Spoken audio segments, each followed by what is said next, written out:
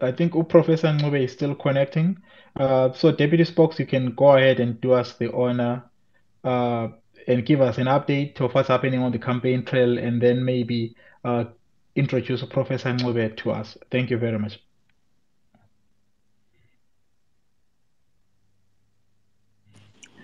Thank you very much. Can you confirm you can hear me? Yes, loud and clear. Thank you. Thank you very much. Greetings, everyone. Salamgela lunke. Go Twitter space yethu namhlanje I want to thank everyone who has attended this space. Ngihloniphe our Deputy President, Professor Welshman Ncube, our Honorable Member of Parliament, Honorable Morokele, ngihloniphe ke bonke abantu abakhona namhlanje. I greet you all. I've just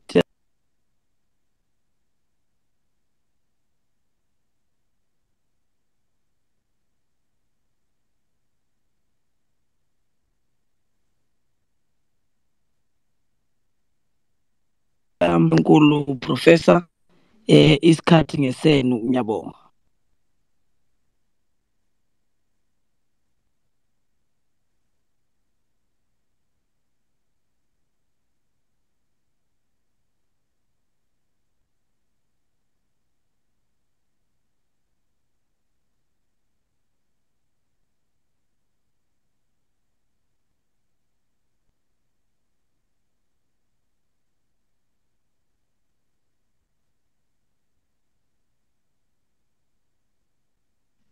Uh, Professor Ncube, can you hear us?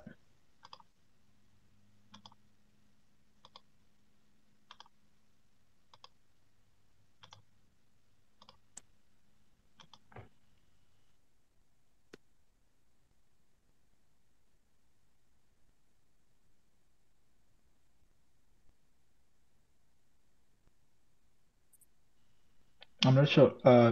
Guys, can you hear Prof? Or it's just me? No, we can't hear him. Okay, sorry guys, we're having technical glitches. I'm sure it's something that will be addressed in the meantime.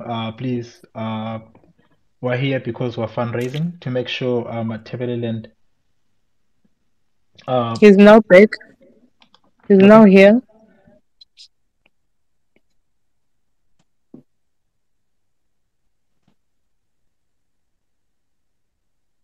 Yeah, I still can't hear him, Prof. Can others hear Prof?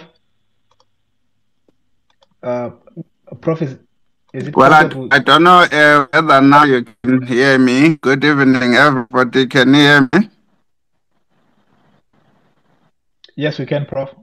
Good evening.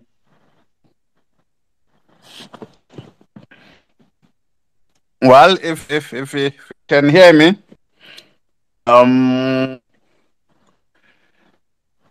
let me thank the host for the invitation to join you this evening in this fundraiser for our rural candidates in the southern provinces. Thank you very much for the invitation.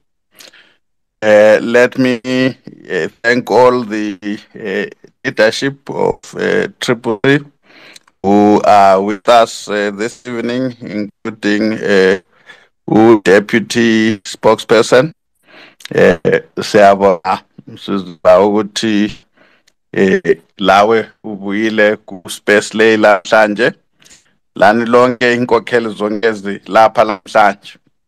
Ngithokwesibili ngibonge sibili umsebenzi omuhle wenziwa zintombi lamajaha kithi eMthwakazi oBK oSikhosana and a whole lot of you. Siyabonga inkosi ibusise silichayile ihlombe for umsebenzi omuhle eliwenzayo. when in Bali history of the struggle as Zimbabwe is written, it should record in capital letters the sterling work that you have been doing, which UBK summarized earlier on in terms of the fundraising. Thank you very much. Words are never enough for appreciating the work that you do. And of course, ngiyabonga futhi everyone wonke isizalwane seZimbabwe sonke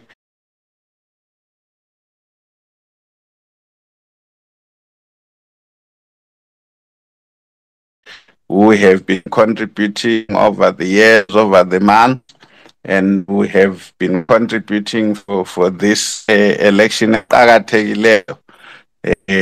Siyabonga, ngibonga futhi kakhulu lonke licontributileyo lamhlanje to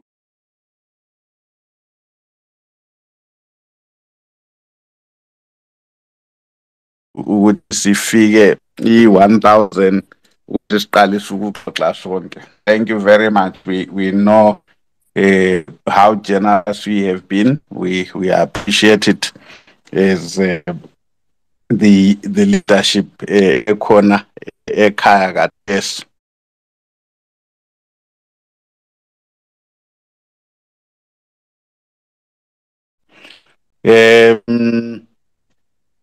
Ngicelwe ukuthi ngikhulume ngokuthi indaba ukhetho lwalonyaka ngo-2023 ukhetho luzaba khona khathesi ngo-August in 5 weeks time.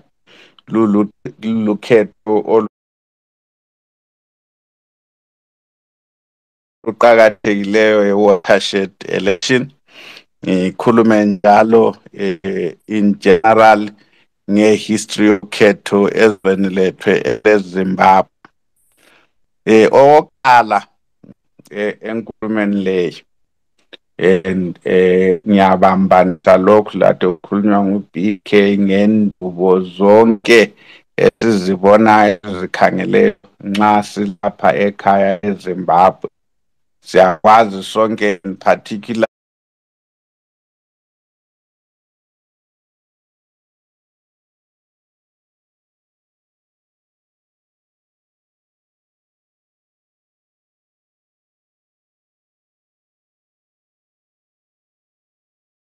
ukuthi the last 2-3 months have been particularly difficult for the ordinary Zimbabwean, whether Zimbabwean or isisebenzi ema-factory laba abalutshwana abalokhe bekhona emsebenzini ngoba imisebenzi kayikho.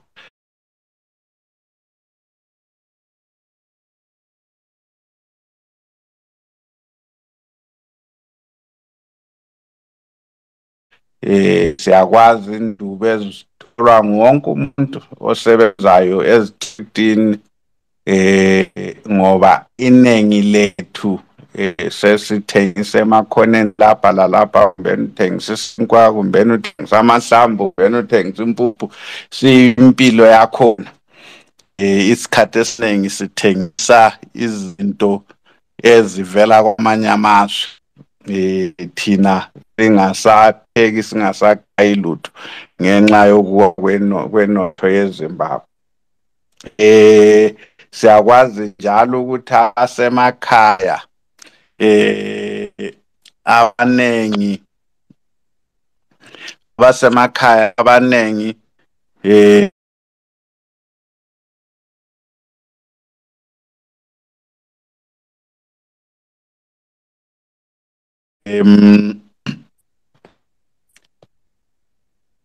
they live on less than $1 a day. It's very, very tough for all Zimbabweans, whether you are in the rural areas, whether you are in the mines, whether you are in the urban areas, peri-urban areas.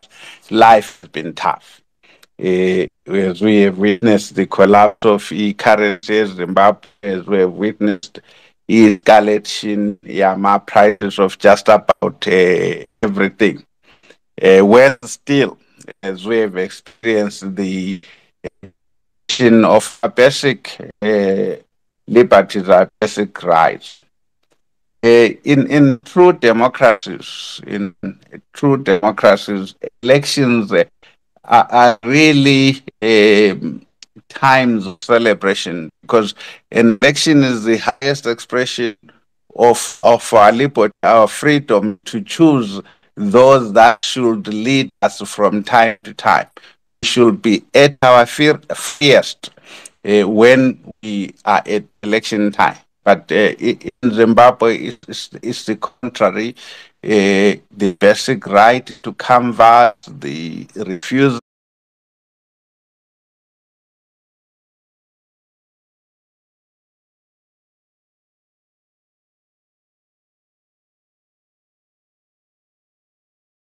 to allow meetings to take place, the violence that gets inflicted on people, the misuse, abuse of the law in terms of arrest of people willy-nilly for doing nothing other than exercising their political freedom to campaign, to canvass, to organize for their chosen political organizations or parties. So at the end of the day, you see a nation in turmoil, you see a nation crying out for salvation in about every respect, spiritual salvation, emotional salvation, social salvation, economic salvation, political salvation.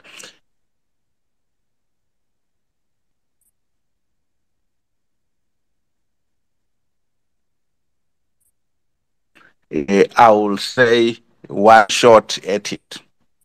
One shot to regain our liberties, one shot to remove from power a political party, a government, a leadership which believes that it is entitled not to lead, but entitled to hold in perpetual bondage the people. That we owe them a living, we owe them for participating in the liberation struggle. We have no right to vote them out of power. That forever and ever we should be grateful for whatever role they played in the liberation struggle, as if the liberation struggle was about them, when in fact it was about us, the people. Above all, you see a leadership that has become so brazen in its corruptness, so unashamed in looting. Ngesindebele ngathi bakapula in full view of everyone. Bekapula besidla left, right, and center. Bentshontsha, literally bleeding the economy dry. We need to come together. We need to unite. We need to focus and just one supreme effort for us, notwithstanding all the obstacles that are placed on our way, notwithstanding all the rubbish that happens around the voters' roll, which has been kept a secret. One of the reasons why we have so much litigation around the nomination process of this year, the reason why we're spending so much in the courts the last 48 hours, I've been in court 8 hours a day. It is partly because of the opaqueness of our political system, the refusal to be transparent about the voters' role, a delimitation exercise that is probably one of the worst that has ever been done anyway in the world. All of these things have added up to the most disputed nomination processes in the country. There are petitions everywhere, petitions in Loyo, petitions in Harare, election petitions in Chinoi, all over the country, wherever there's a court of law empowered to hear election petitions. This is not what elections should be like. Elections should be times of celebration, should be times where we say, look, here we are as a citizenry, here we are as a people. Every 5 years, we exercise our sovereign right to repose confidence in those that want to lead us, so that we celebrate elections. We do not fear elections. We do not cower when faced with elections. And these are the things we need to resolve once and for all. And in my view,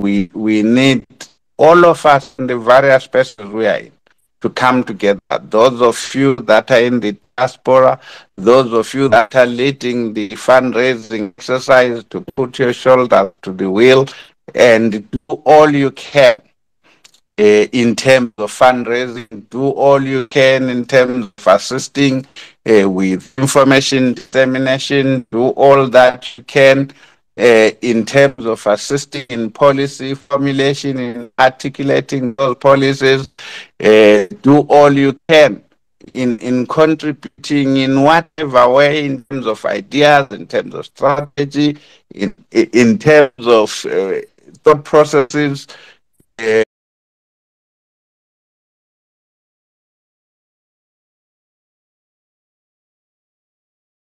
In helping our candidates on the ground wherever they are, from Beitbridge to Victoria Falls, from Victoria Falls to Chimani, to Chipinge, to Masvingo, everywhere. We need to come out. We know that it has been I know from first-hand experience that even the candidates are struggling to sustain their campaigns in terms of basically campaign material, that is pamphlets, campaign material in the form of posters, campaign materials in the form of t-shirts.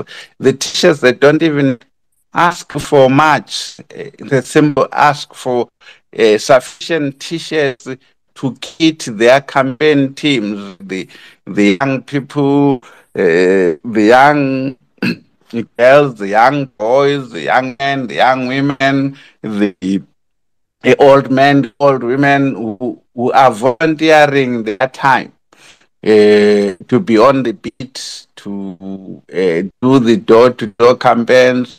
The least we can do is to provide them with the regalia to be visible, the regalia to be identifiable when they canvass, when they knock on doors, when they seek to persuade people that they should go to vote on the 23rd of August. So they need that regalia, not to basically distribute to everybody, but to be visible as teams. They need, of course, the resources to sustain their campaign teams, to just buy basic refreshments, drinks, to be able to eat something during the course of the their canvassing.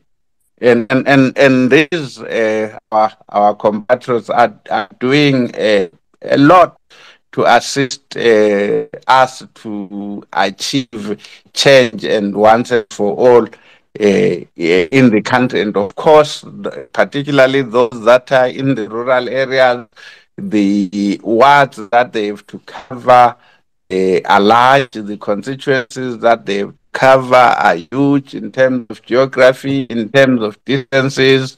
They have a need for mobility, not in the sense of acquiring vehicles for them, those that they get locally, but in terms of having access to fuel for their vehicles to move from point A to point B. And we need to do that. And in just the next 5 weeks, if we can do enough to get the change that we deserve, then the next 5 years will be years of transformation, years where we can regain our dignity as a people, years where we can regain our sovereignty as a nation, where we can once again be proud to be Zimbabweans, proud to be ourselves. As a father, a mother, to be able to say, I am able to provide for my children, I am able to provide medical sustenance for my family, that I am able to do the basic things that are done by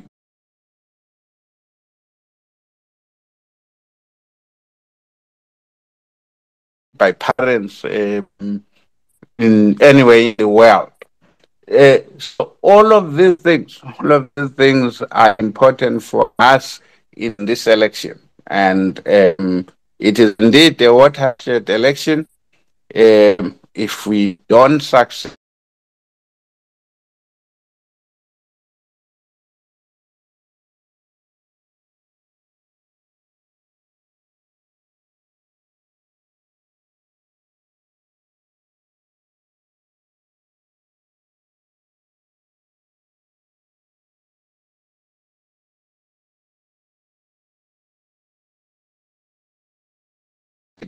if we don't do everything in our power, if we don't assist the candidates, if we don't empower them, if we don't contribute to the recruitment, the training, the deployment of polling agents to the polling station.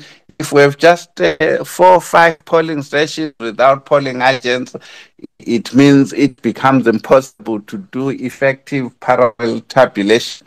So it is all of these things that we all need to put our shoulders on the wheel, to push and work and work and work harder. So for those of us on the ground in the country, we need to ensure that we have done everything we can to persuade the voters wherever we are, to assist the candidates from every corner of the country. If we fail, really, let me use this analogy. It's like a hunter sent to hunt in the jungle. You have one gun, you have one bullet, you have only one shot, one chance at it. If you miss, that's it. That's it. You are gone.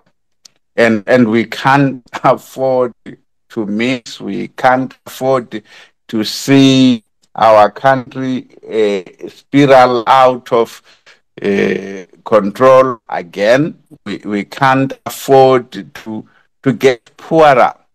We can't afford to fall any deeper. than we have fallen. So we need to be able to free ourselves. And this should not be difficult. We do it by voting. We do it by persuading others to vote.